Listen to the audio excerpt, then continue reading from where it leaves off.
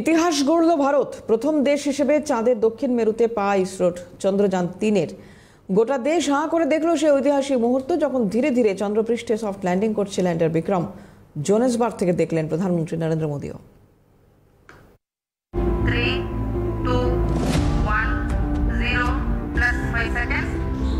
Liftoff normal. Here we have a majestic liftoff of LVM-3 M4 rocket carrying India's prestigious Chandrayaan-3 spacecraft. We can see the visualization of the lander module moving towards the moon very surface. Close to the moon's surface, nearly 2.6 kilometers as we can see. जी हाँ, आप अपनी screen पे देख सकते हैं कि हम lander module. People are applauding. Let us all wait to hear from the Secretary Department of Space and Chairman ISRO, Shri S. Somnath. आदरणीय प्रधानमंत्री जी, नमस्कार। Sir, we have achieved soft landing on the moon. India is on the moon. এখন আর চাঁদ কেন আসে না আমার ঘরে নয়, বরং ভারত এখন চাঁদের ঘরে।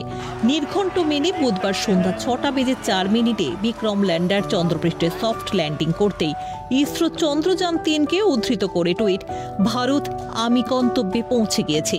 চন্দ্রযান ৩ চাঁদে সফলভাবে সফট ল্যান্ডিং করেছে, ভারতকে অভিনন্দন। এই টুইটের আগে হাততালিতে ভরে ওঠে ইসরোর কন্ট্রোল রুম। ইসরোর অধিকর্তা এস সোমনাথ বলেন, India is on the moon. সাফল্যের খবর পৌঁছে দেন জোহান্সবার্গে থাকা প্রধানমন্ত্রীকেও। অতএব 40 দিনের অপেক্ষা শেষে বিশ্বের চতুর্থ দেশ হিসেবে চন্দ্রজয় 140 কোটির দেশের। আর সেই মুহূর্তকে উদযাপন করতে জোহান্সবার্গ থেকে পতাকা নাড়িয়ে অভিনন্দন জানান প্রধানমন্ত্রী নরেন্দ্র মোদীও।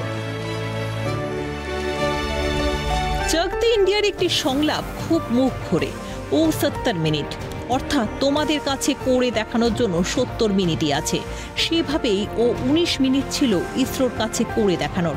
গোটা দেশবাসীর কাছে রোমহর্ষক সেই 19 মিনিট, অর্থাৎ 5:45 থেকে 6:04। তাই বিকেল 5:45 থেকে চন্দ্রপৃষ্ঠে ল্যান্ডিংয়ের প্রস্তুতি শুরু করে বিক্রম। থ্রোটেবল ইঞ্জিন চালিয়ে ক্রমে কমানো হয় তার গতি। এক ধাক্কায় সেকেন্ডে কয়েক হাজার মিনিট কমে চন্দ্রযানের গতি। এরপরে দুটি ইঞ্জিন সচল রেখে চাঁদে নামতে শুরু করে ল্যান্ডার। রাফ ব্রেকিং এর মাধ্যমে, অর্থাৎ এক ধাক্কায় 30 কিলোমিটার থেকে বিক্রমের উচ্চতা কমিয়ে 7 কিমিতে আনা হয়।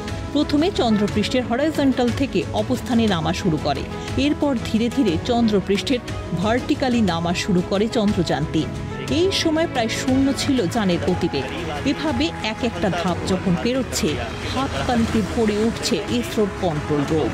চন্দ্রপৃষ্ঠের সঙ্গে ভার্টিক্যাল থেকে যখন ক্রমে সফট ল্যান্ডিং বা পালকের মতো অবতরণ করছে চন্দ্রযান, তখন উত্তেজনা কাশ্মীর কন্যাকুমারিকায়। ইতিমধ্যে দক্ষিণ আফ্রিকার জোহান্সবার্গ থেকে ভার্চুয়ালি ইসরোর কন্ট্রোল রুমে যোগ দেন প্রধানমন্ত্রী নরেন্দ্র মোদী।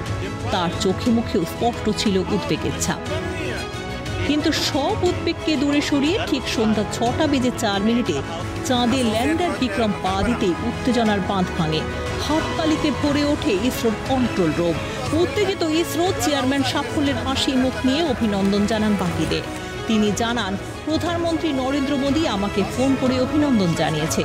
সাফল্য প্রসঙ্গে বলতে গিয়ে ইসরো চেয়ারম্যান বলেন, চন্দ্রযান 3-এর সাফল্য উদযাপনের মধ্যে যেন আমরা চন্দ্রযান 1 এবং চন্দ্রযান 2-এর ভূমিকা না ভুলি। And this is a journey we started in Chandrayaan 1, continued in Chandrayaan 2, and Chandrayaan 2 craft is still working and doing a lot of communication work with us. And all the team that contributed to building Chandrayaan 1 and Chandrayaan 2 should be remembered and thanked while we celebrate Chandrayaan 3. Honorable Prime Minister called me and conveyed his greetings to each one of you and your family for the wonderful work you did in ISRO. So thanks are to him for the support that he is giving to us.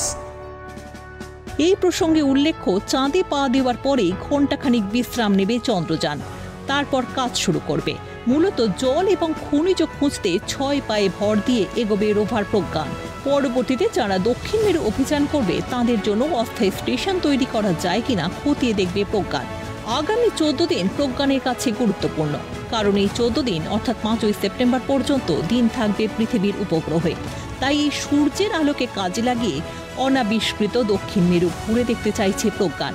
ভারতের মহাকাশচারী রাকেশ শর্মাকে তৎকালীন প্রধানমন্ত্রী ইন্দিরা গান্ধী প্রশ্ন করেছিলেন, মহাকাশ থেকে ভারতকে দেখতে কেমন লাগছে?